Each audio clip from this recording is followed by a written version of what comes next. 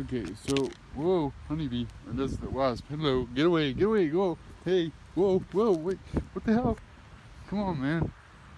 It's November 2nd, why are you doing that? Okay, that's gonna be on the outtakes. This is supposed to be, the sun was out, but that monstrosity just covered it. That thing. One big disc. I don't know, Close Encounters time? Whatever. I'm trying to give you an update on the work that was done to the Jeep.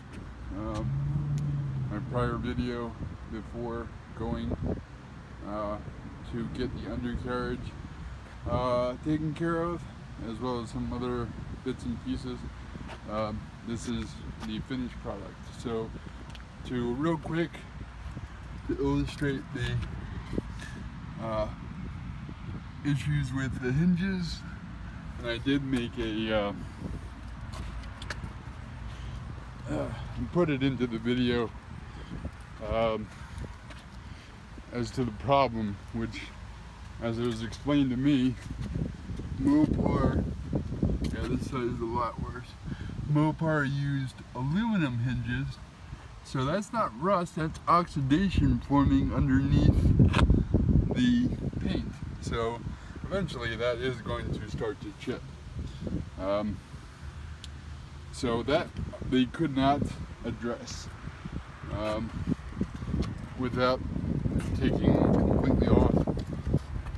And oh, here comes the sun, perfect. So without taking them completely off and repainting them, which would be an exorbitant amount of money, I'm just going to leave them go. But they did, and I didn't think they were going to be able to, they did shave the rust off the edges of this rock rail that came with the AEV Call of Duty edition. They did a nice job. They used, what I'll show you in a second, the undercarriage coat, paint and coat that they did from soup to nuts. So let's get under here. Hopefully, with the sun now being out, I can give you a view of this. Maybe not. I'm trying to adjust the exposure. There we go. So look at that. That is black. That looks better than it looked coming off the showroom floor. Get a little closer in here. I'll probably okay, so they coated everything. Oh, sit up a little bit. They coated everything except for the shocks, obviously, and the exhaust. Again, for obvious reasons, heat, etc. But everything got coated. And see if I can get under here and show you without getting. Oh geez, say it's still actually sticky. Can that focus? It's not focusing. Anyway, you can kind of see there that all I did was grab on it, and it's still sticky after about 5 days. So thank God it's 75 degrees on November 2nd here above the Rust Belt. But as you can probably hopefully see, if it will adjust, there we go. They coated everything, even the springs. So this, and then a shot down the line, hopefully. Yeah, there you go. There's a good shot. They coated the part that I was most concerned with, which is the skid plate for the gas tank. They pulled that down, sprayed that. It's still gonna have whatever issues. Hang on. Alright, there we go. There's focus. So, you're still going to have, or at least in my case, because this was pre-existing, it wasn't rust, really. It's just decomposition.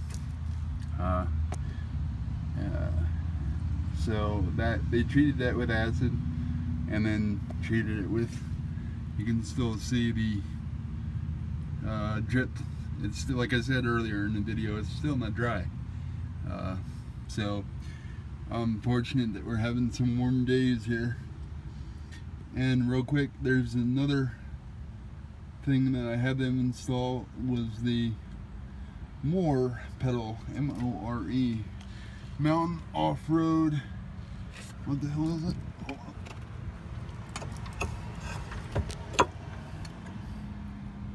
There you go. Mountain Off-Road Enterprises. So M-O-R-E.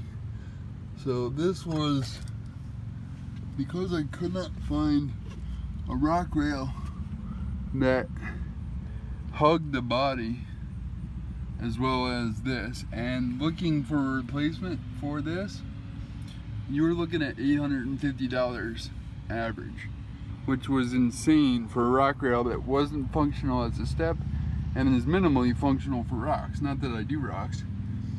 So this was a nice compromise because it's spring loaded, and if you need to, which I probably will never need to unless I decide to paint it, you can pull the pin and remove the actual step, and the base stays mounted to the frame. So it's actually pretty cool. But I'll do its own video. I'll do a separate video just on this pedal. But anyway, let me jump cut real quick.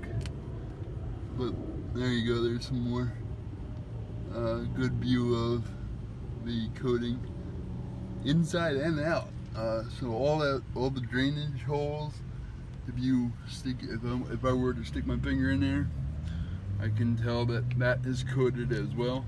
So this is going to take about a month to fully dry because they don't bake it. They even did the let's see if I can sorry, gotta kneel up here. They even did the inside of the wheel well with this paint, with this coating, in addition to, there you go, good old AEB, in addition to everything else. Look at that, it's black, pitch black. Almost everything is coated.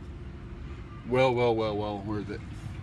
Even though only myself and those of you, those of you who are watching this video are ever gonna know that that's part of my mods on this Jeep. I'm hoping that this will enable me to be a little less worried about the dangers of rust that we all experience, those of us that live above the rust belt in the winter, and when you go mudding and all that mud holds all that moisture if you can't get it completely clean. So that's about it. Given I lost the sun, let me try and look at the front.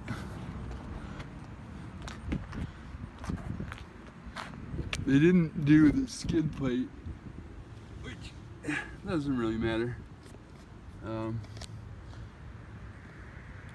But there we go. Sorry about all the shakiness happening here. Trying to focus. You can't really see because of the sun and the angle, but everything is black. Let's see. Jump cut. Here we go. So again, the track bar, sway bar, you did not, however, touch the steering stabilizer again because that is a shock, so they can't, moving parts can't coat that, but everything else is coated pitch black. That's crazy. There you can see what I believe is the skid plate for the oil.